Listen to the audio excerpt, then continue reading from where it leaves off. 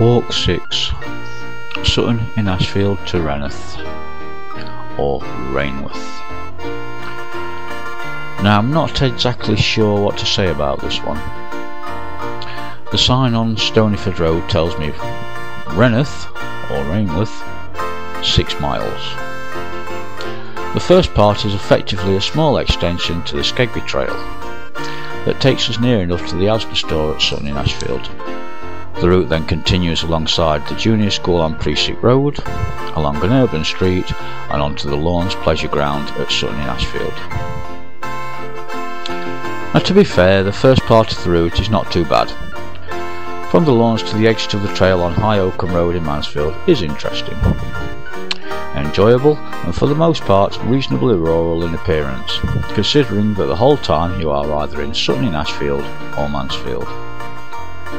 A short stretch alongside the A38 trunk road between the Lawns and Kingsmill Reservoir is a little disappointing, but okay, as you don't actually walk on the pavement at the side of the main road, but instead along a pathway set back from the road.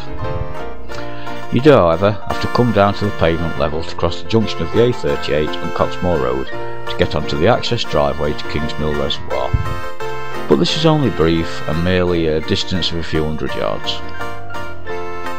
The route through Kingsmill Reservoir and along the path until its exit on Bleak Hills Way onto High Oakham Road is a little more peaceful and interesting, especially after the hustle and bustle of the Lawns, which is always very busy on good weather days.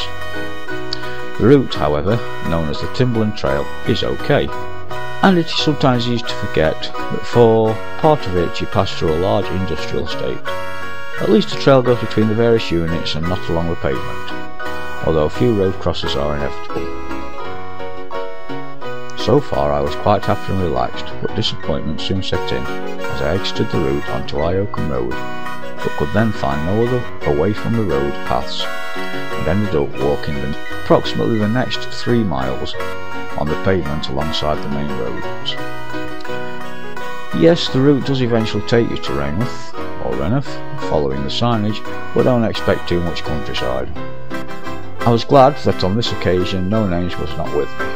My daughter had decided to take him for a walk to the local car boot sale and had left the house before me.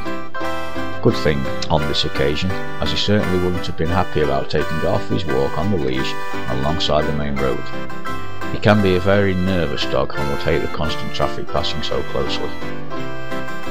Fortunately, from the Oak Tree area in Mansfield, you can then continue along the off-road trail called the Mansfield Way in relative peace to reach the final destination at Rainworth. I believe you can get to Clifton using off-road routes from here. I'll check this out one day and report back. Phew, finally made it. Then I had to walk back.